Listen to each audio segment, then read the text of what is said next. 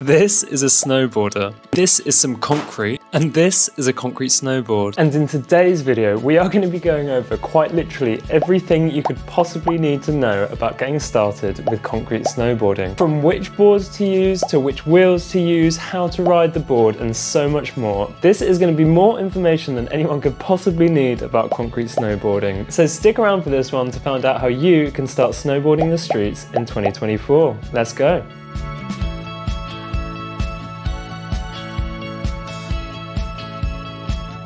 So what are freeboards? Well, they're a kind of skateboard with extra spinning center wheels and hooks, which effectively create the two edges that you would find on a snowboard.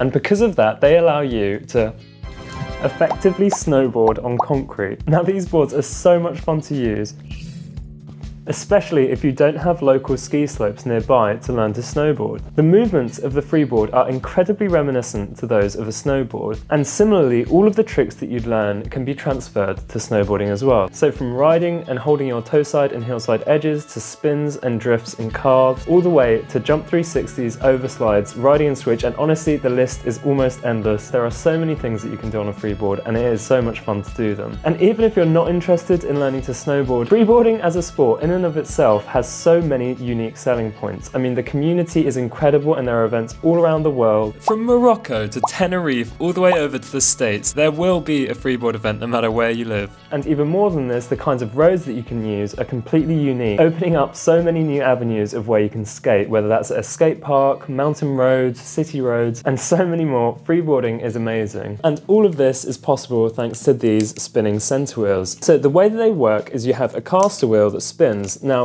as you spin it, it actually has a tendency to realign itself, and that's because of a spring system at the base of the center wheel. Now, these wheels are closer to the ground than the two other edge wheels, and so the board reproduces toe side and heel side edges as it rocks, as you can see here.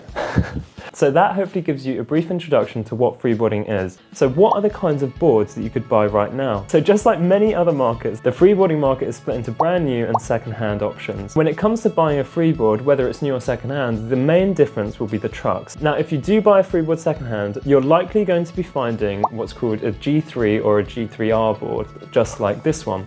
Now, the difference between these two is not really that substantial, and to be honest, I wouldn't really worry about whether you've got a G3 or a G3R. And the main difference is just this hanger, where on the G3R it curves upwards, which means that you have more rocker, which is the gap between the ground and these edge wheels. So as you can see here, this is a G3R. Now I'll go and get my G3.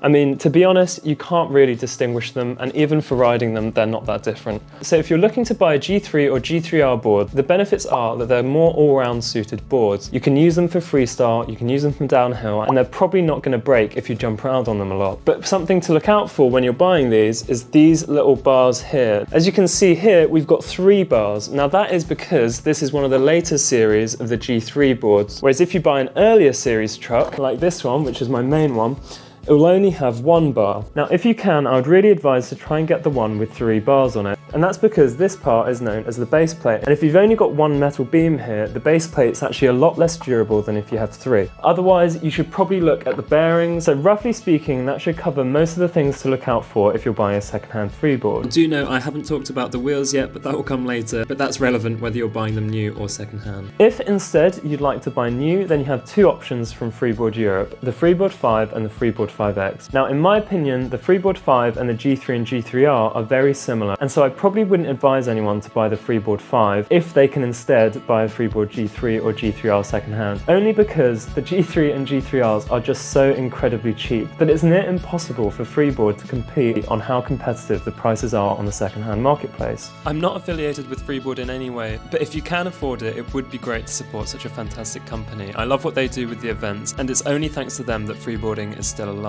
However, there is still a massive selling point to what Freeboard have to offer brand new, and that is the Freeboard 5X. Now, not only does the Freeboard 5X have an improved technology for the spinning center wheel, but it also has these incredible springs on the side of the trucks.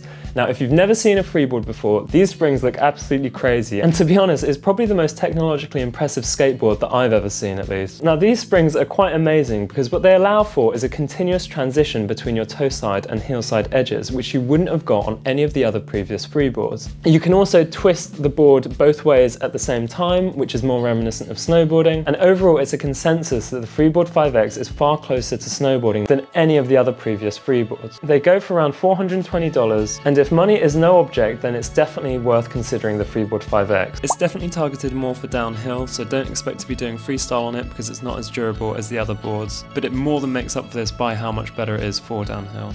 Now, one of the big things about buying a new freeboard is the kinds of wheels that you're going to have on the boards. Now, when you buy them, they're going to come with these light blue wheels known as the Cascade wheels, and as centre wheels on the bottom, you're going to have the orange asphalt wheels. Now, these wheels are pretty good for learning, so if you're starting out, they're actually pretty decent. However, when it comes to going fast downhill, they don't really have much stopping power, mainly because the surface of the wheel is quite narrow. Another disadvantage to these wheels are the centre wheels, which are these ones here. Now, for sure, they are good enough for learning, but for going at very high speeds, I'm not sure if the top riders would want to use these. Now, I personally don't go anywhere near fast enough for the centre wheels to melt, but there have been multiple recorded cases of centre wheels melting. And given the quality of these wheels, I probably wouldn't trust them to go down a very steep hill in the summer. Instead, for the wheels, you might be looking at these, which are called the Boro centre wheels. Now, these are the most durable freeboard centre wheels you can buy, and they're easily the most reliable as well. And this is where it's actually worth discussing why buying a second-hand freeboard could be better than buying new, and that's because you might find a deal with improved wheels. Now, as we discussed, if you buy a brand new freeboard now, you're going to get the Cascades and the Libido centre wheels. But if you buy second hand, you might be lucky enough to find yourself a deal on a board with these wheels, which are known as the Blues.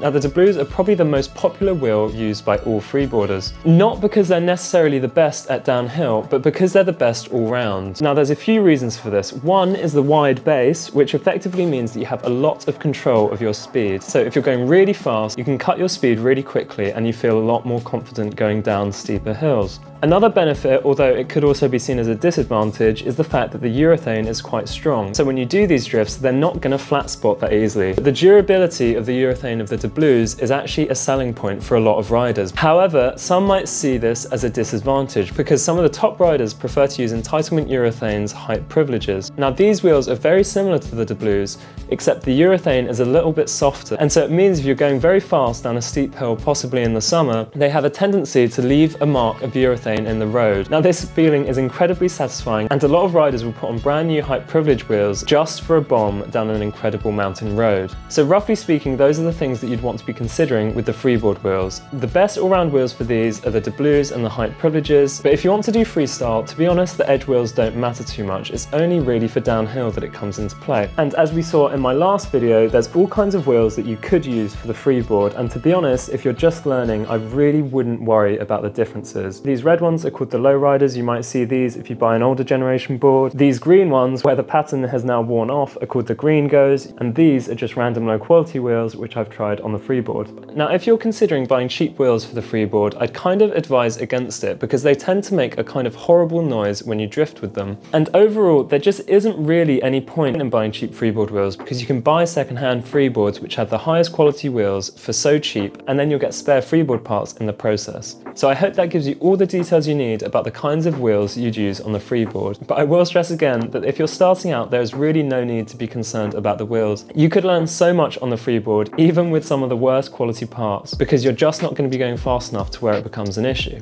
So yeah, hopefully for a beginner, that is more than enough information to get started with freeboarding. The next most important thing will be learning to freeboard. So rather than re-explaining this, I'm going to set up a sort of comprehensive list that you can refer back to so that you can learn to freeboard step by step. So for the complete beginner, I'd recommend 3 videos. The first being last year's comprehensive guide to freeboarding, and the next 2 would be the Total Beginner series where I taught my friend who had never skated before how to freeboard. In those 3 videos, we cover more than enough to get started with the basics of freeboarding. Once you know the basics, I'd really recommend learning to push and how to carve, and finally to review the 3 tricks that I mentioned in my last video. I'll have all of these guides in the description below so that you can select and watch them whenever. I thought that it made much more sense to just refer to each video rather than going over the same information again. Once you've got your board set up and you know how to freeboard, I think the last step would really be to understand the actual philosophy of freeboarding. And for this, I'd recommend my trip videos from Switzerland, Greece, and across Europe. I really think that with those videos, you'll start to understand what freeboarding is really about, because it's not actually just a skateboard, but a worldwide community of people that turn their local hills into concrete snow slopes. So yeah, that does it for my updated comprehensive guide to freeboarding. I tried to go into a lot more detail this time, especially with regards to board parts, so that you can really understand which freeboard is best for each use case. At the end of the day, it really doesn't matter which board you get, whether it's a G3, G3R5, 5X, or even an old Alpha series, they're all really good to learn on. The most important thing is to really make sure to commit to learning it, because it might not be that enjoyable at the start, but freeboarding is incredibly fun once you know how to carve and cut speed. Otherwise, thank you so much for watching, and I hope you have a good one.